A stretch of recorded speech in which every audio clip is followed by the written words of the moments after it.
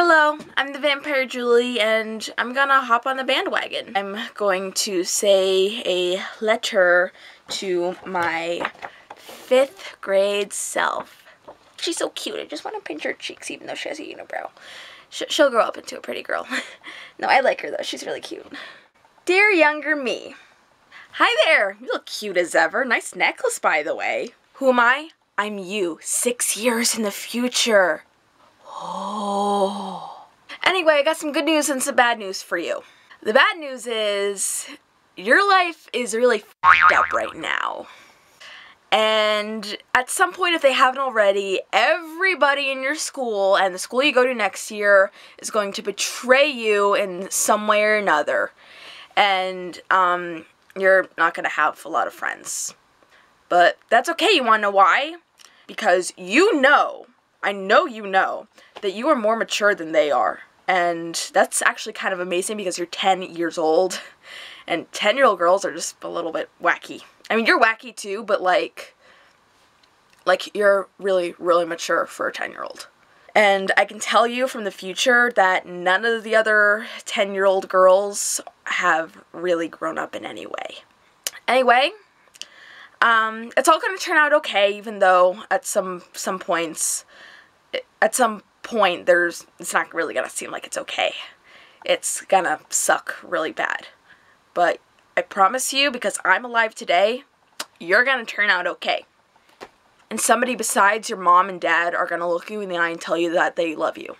You're actually really lovable, believe it or not, and just don't forget that in the hard times, because that might really, really help you and make it a hell of a lot easier on you and me.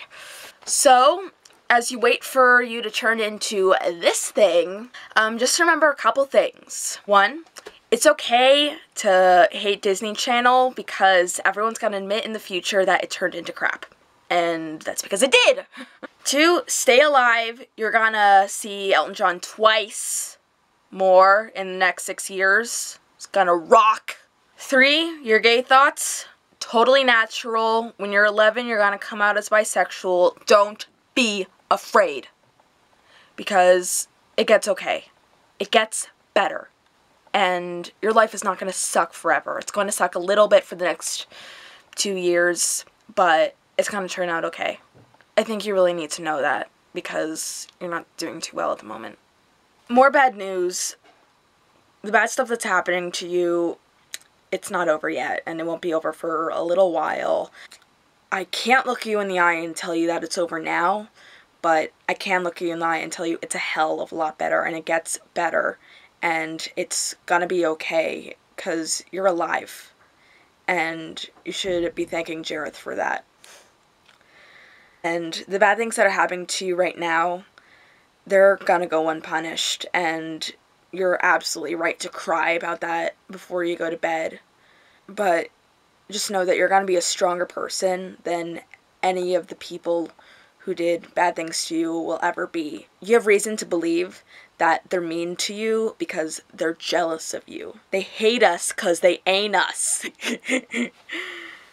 Remember, little Julie, that it is okay to cry. It is okay to scream for all of the terrible things that are happening, but if I were you, I'd kind of tone it down just a little bit because you're actually scaring the shit out of everybody. Remember that people love you.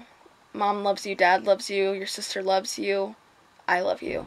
I'm really proud of you for everything that you've done and everything that you're gonna do. And just remember, through all the terrible times that are going to happen, and there's absolutely nothing you can do about it because you don't deserve it one bit, that it's gonna turn out okay. Sometimes I'm really ashamed of 5th grade Julie because there were some things that she did that were kind of stupid. But then I have to remember that she had every right. She wasn't in a good situation. And it's over now. It's gonna be okay. But it's gonna be really hard.